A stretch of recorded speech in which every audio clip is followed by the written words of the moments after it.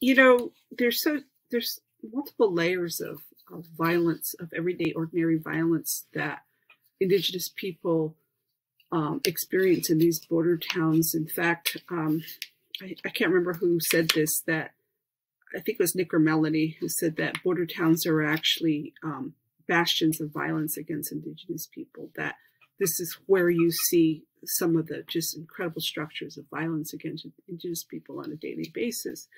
And as the chair of the Human Rights Commission, it's very difficult, it has been difficult to address police violence.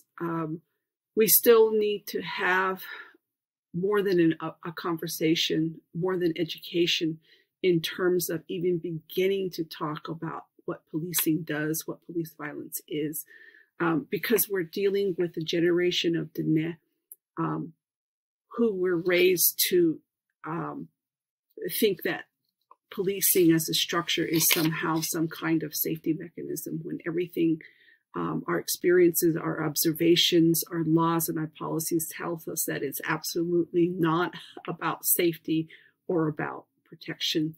I listened to different conversations from our leaders, and we have a huge problem with bootlegging, with alcohol use, with meth, with sex trafficking.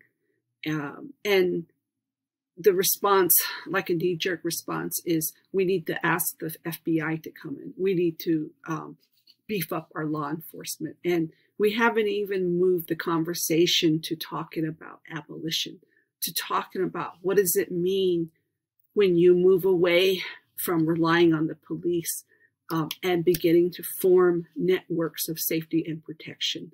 We haven't begun to think about what is it exactly that we're talking about when we talk about restoring a matrilineal system. Okay? We're not anywhere near that. And so some of the conversation has to be around promoting a vision that talks about creating our own networks of community, our own networks of forms of protection, because those were already in there. Our former Indigenous ways of thinking, our Dene ways of thinking, we already have the models there. We already have these visions that were there. It just takes a process of talking through and thinking through. And so to my, I find it very difficult to try to have these conversations.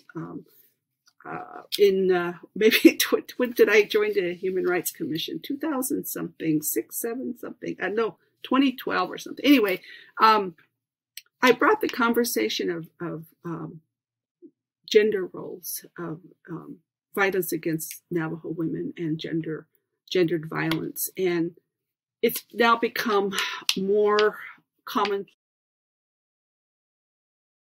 become more recognizable to talk about gender diversity than it had been before 2005, when the Navajo Nation passed the Dene Marriage Act.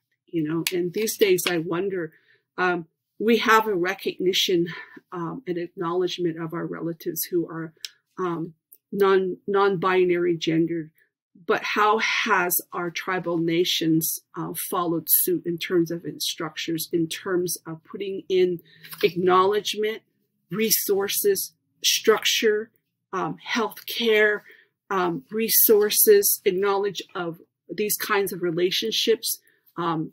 So, I've been thinking about that for the several days when I begin to write about gendered violence, particularly on the Navajo Nation. And I don't think about things as progress, because that's such a Biligana thing to think that somewhere there's a projection in the future that things are going to be better. So I don't think about things like that, but I'm just thinking about how do we keep this conversation going? How do we continue to do more than just inform, do more than educate? So, we're planning, when we did public hearings in Albuquerque, when David was talking about it, we did get some testimony from our relatives on the streets, and they absolutely had nothing good to say about policing in Albuquerque. Okay, the response to the police was excuse me, I'm going to get all crazy here now, but to think that somehow cultural sensitivity training is going to accomplish anything. You know, they ask you for your clan, and then they beat the crap out of you. You know, that comes out of the civil rights reports of the 1974. That was one of their recommendations, and Indigenous people have tended to run with that thing about cultural sensitivity training. I try to keep my mouth shut so I won't go on a rampage again. But I think we have a long ways to go before we even begin to think about abolition and